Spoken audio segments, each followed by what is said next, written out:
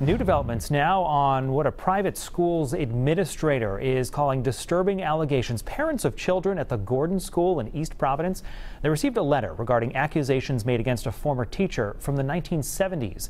Alleged victims have come forward to help the school and police investigate claims of sexual abuse by that former teacher, who was identified to the parents. Now, the teacher has not been charged with any crimes connected to the Gordon School allegations. The school is asking anyone who might have information or other allegations regarding that teacher to contact East Providence Police. We have not named the teacher as we continue working to contact that person.